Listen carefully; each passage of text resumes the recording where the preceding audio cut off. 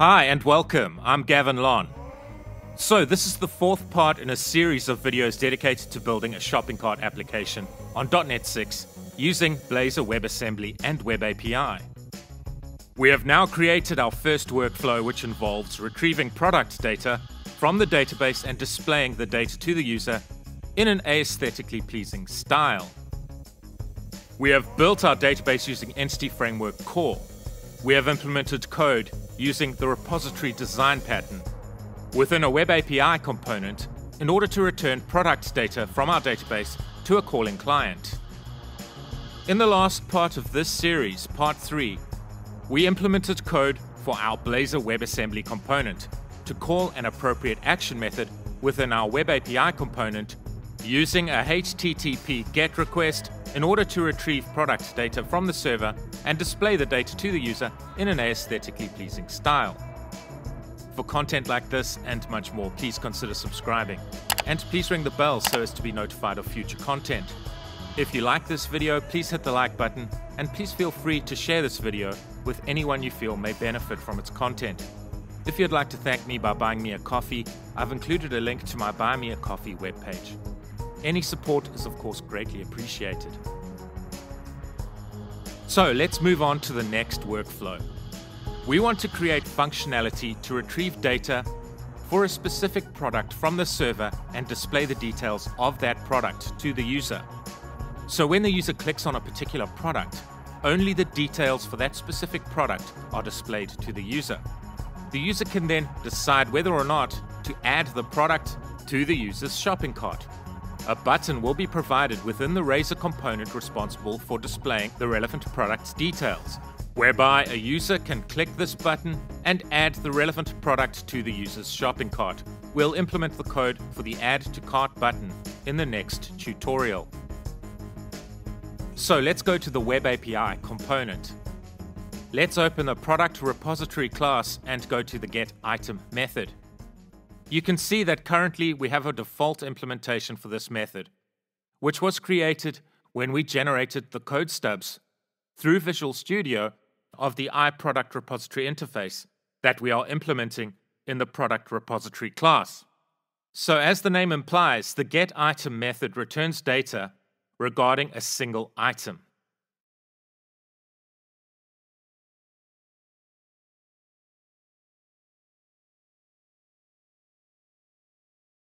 So we can use the findAsync method to retrieve the data pertaining to the product that matches the ID value passed into the getItem method through code like this.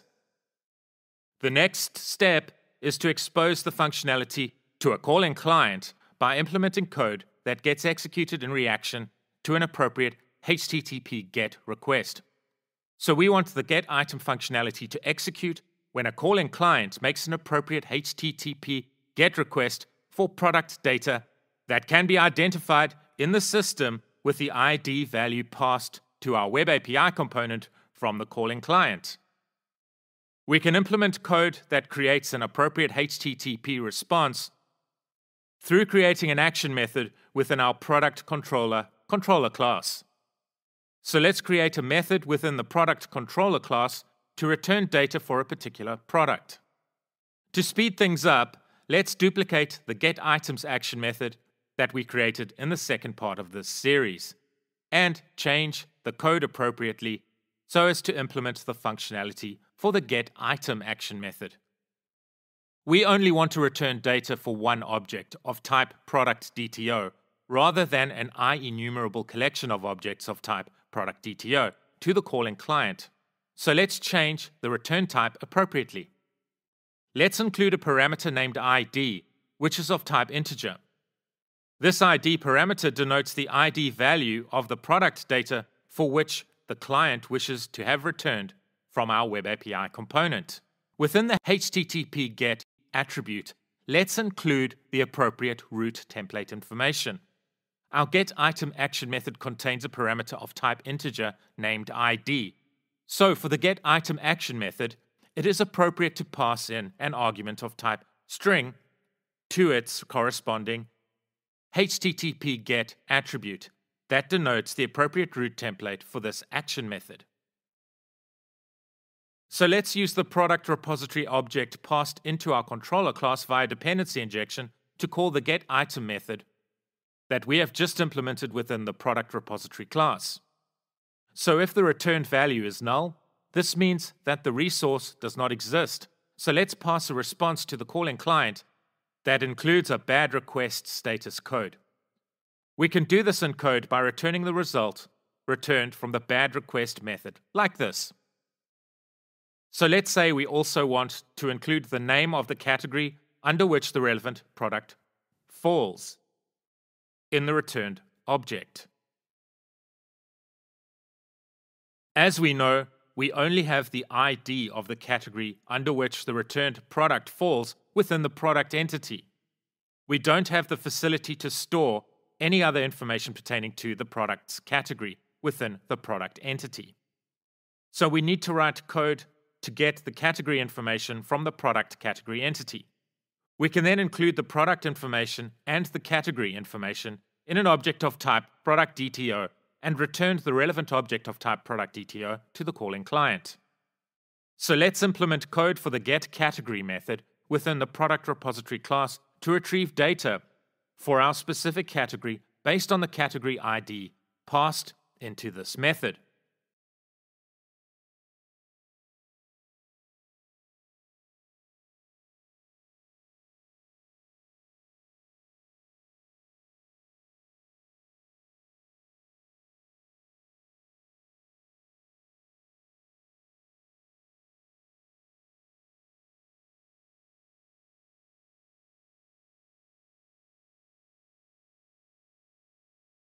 Let's then write code within our getItemAction method to appropriately call the getCategory method on the object of type iProductRepository, like this.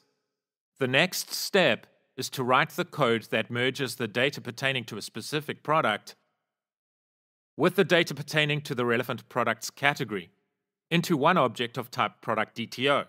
In order to write the code for this in a clean way, we can create a convert2DTO extension method overload within our DTO conversions class. So the convert2DTO extension method currently within our DTO conversions class converts a collection of products and a collection of product categories appropriately into a collection of objects of type productDTO and returns the collection of objects of type productDTO to the calling code. We want our new convert2DTO extension method overload to convert one object of type product and related object of type product category into one object of type productDTO and return this object of type productDTO to the calling code. This is basically so that we can include the relevant product data and the category name within one object. Our productDTO type facilitates this. So we can write code to perform the relevant conversion like this.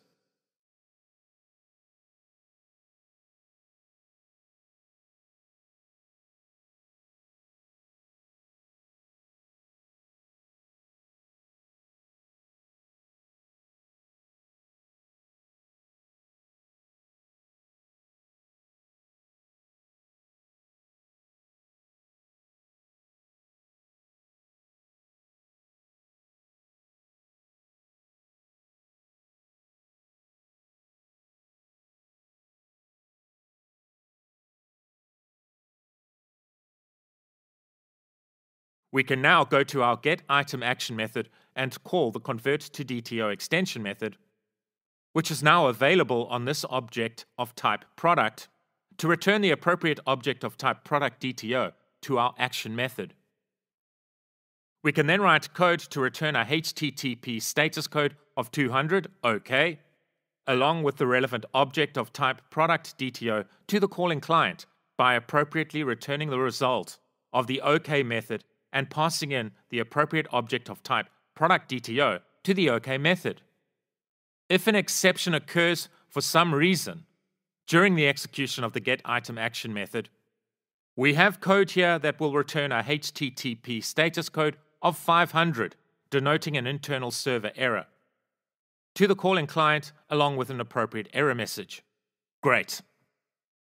So let's write code within the Blazor component to make an appropriate HTTP call to the server-side code that we have just implemented.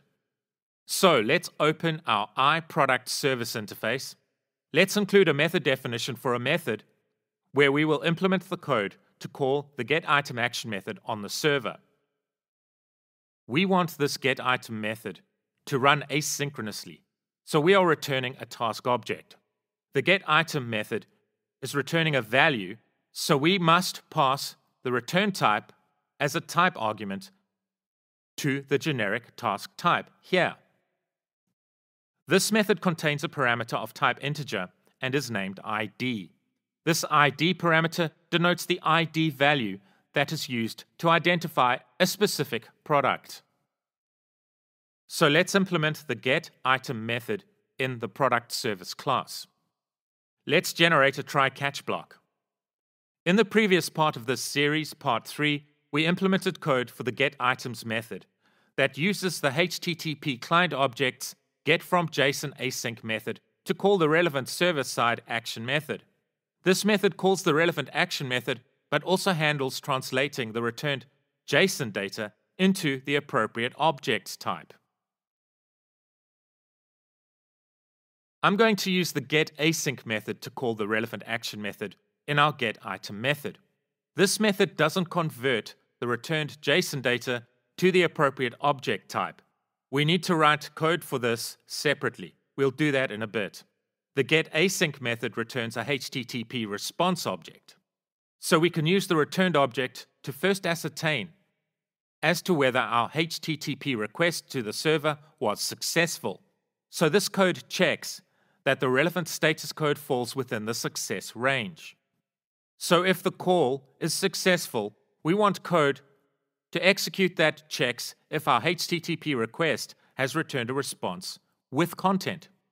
If there is no content returned from the server, we want code executed that returns the default value associated with the product DTO type, like this. So the C# default value for a user-defined type, which is a reference type, will be null. So this is just the way I'm choosing to handle the scenario where the call to the server is successful, but for some reason no data is returned from the server. So when the call is successful and content is returned from the server, we want code to execute that translates the JSON data returned from the server into an object of the appropriate type.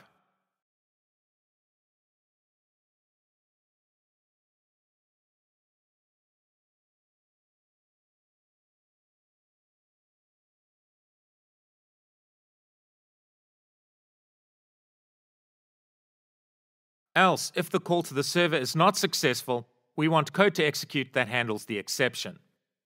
So here we are just going to throw the exception at this point. And we can pass the message sent back from the server as an argument to the exception object, like this.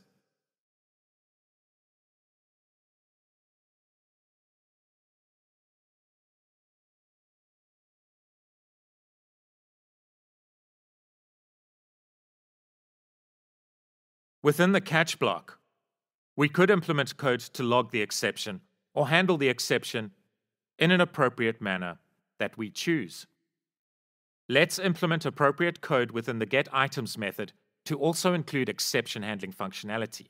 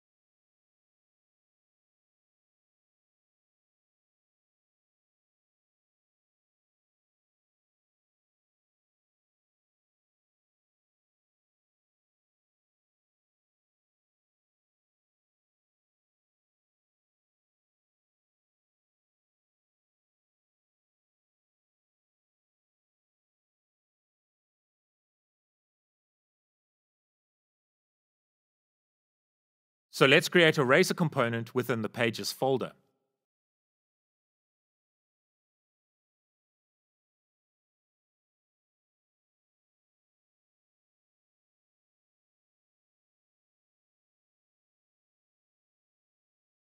Let's name this component productDetails.razor. So this is the component where we'll implement the code to display details regarding a specific product. Let's create the base class for our product details component, and let's name this component product details base.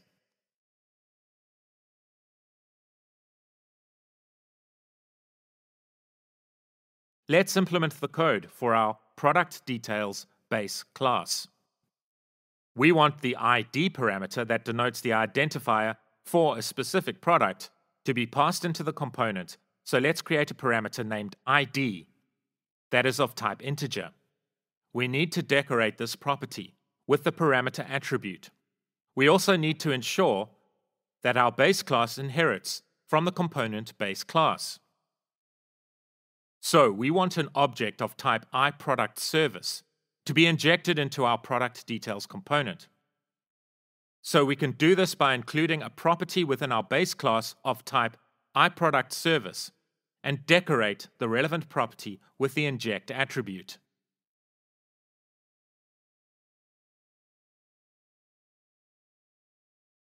Let's include a property of type productDTO within our base class, and let's name this property product. Let's include a string property to store an exception message. So we want code to execute when our Blazor component is first invoked. So we can ensure that this happens by writing the relevant code within a method that overrides the onInitialized async method. To generate the appropriate onInitialized async method, let's type in override, followed by pressing the spacebar, and then let's select the appropriate method from the list presented to us.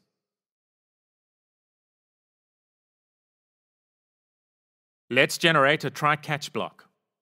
Within the try-catch block, let's appropriately call the getItem method on the injected object of type iProductService. The returned value is assigned to our product property, which we can then access from our productDetails.razor file.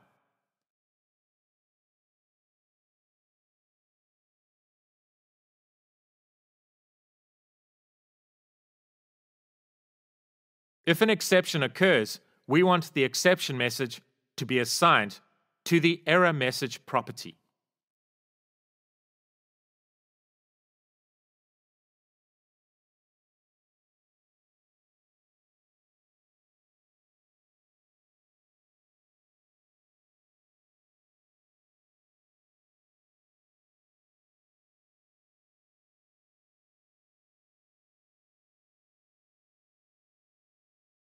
Let's implement code to output details regarding the relevant product. So let's ensure that we include the appropriate root template at the top of the file. We can use the page directive for this purpose, and notice how we are including the ID parameter here. This is because an appropriate ID parameter must be passed to this Razor component when this Razor component is invoked.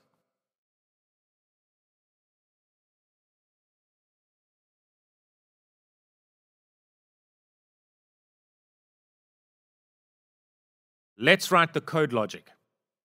So while the product property is null and the error message property is null, we want a loading indicator to be displayed to the user.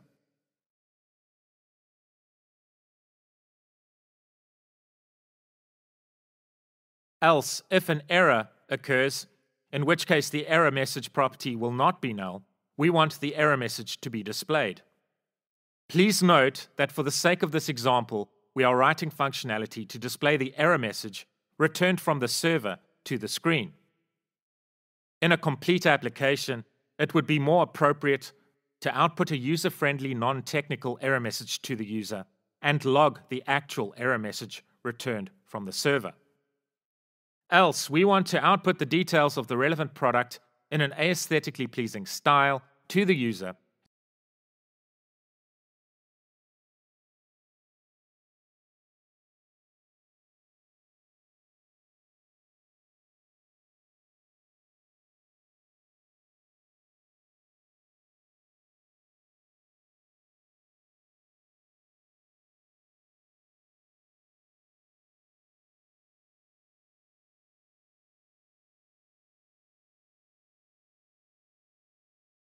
And of course, Bootstrap 5 classes are being used here to output the data in an aesthetically pleasing style.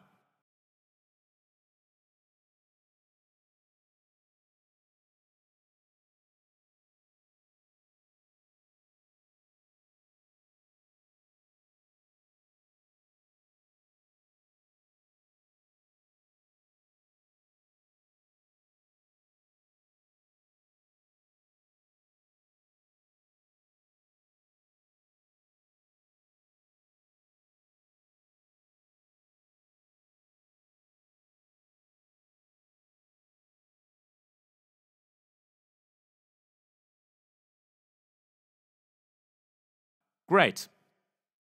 Then let's go to the display products.razor file and include the appropriate value for the href attribute within the anchor tag that wraps the cards that represent the products sold in our online store. So we want this link to invoke the product details razor component. We need to include the appropriate ID value, denoting the identifier for a specific product, within our href attribute value here. Let's run the code.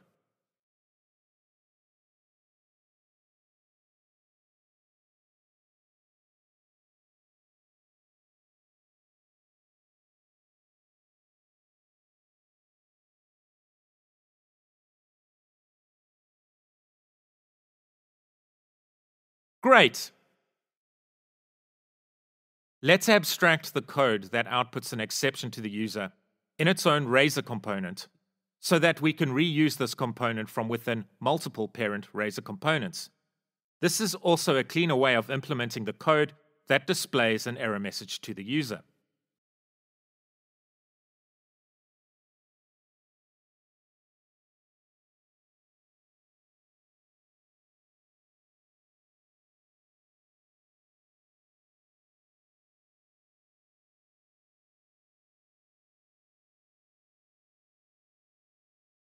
Let's write code to force an exception to occur. So we know that a product with an ID of 1000 does not exist in the system. So in this case, the server will send back a response code indicating that a bad request has been made. Let's run the code.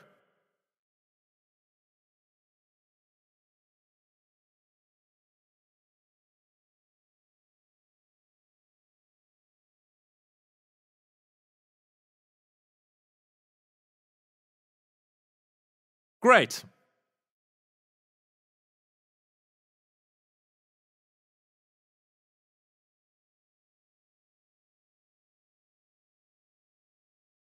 Lastly, it would be better in terms of a user's UX if an appropriate animated loading indicator was displayed to the user while the user is waiting for data to be displayed. So, if we navigate to this site here, please find a link to this site below in the description, we can copy the relevant HTML and CSS code for an animated loading indicator of our choice. These loading indicators here can be used within our application free of charge. So let's select this one. Let's copy the HTML and the CSS code for the loading indicator of our choice and integrate the code within our application.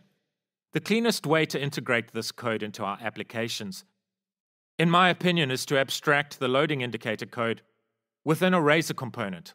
As discussed in the previous part of this series, part 3, we are able to create a CSS file that only applies to its corresponding razor component by naming the relevant CSS file in a way that adheres to a specific naming convention. So if the name of the razor component is display spinner, we can create a CSS file that will only apply to this razor component by naming the relevant CSS file display spinner.razor.css. I could then call the display spinner razor component from relevant parent razor components. So we can now reuse the spinner functionality for multiple parent components.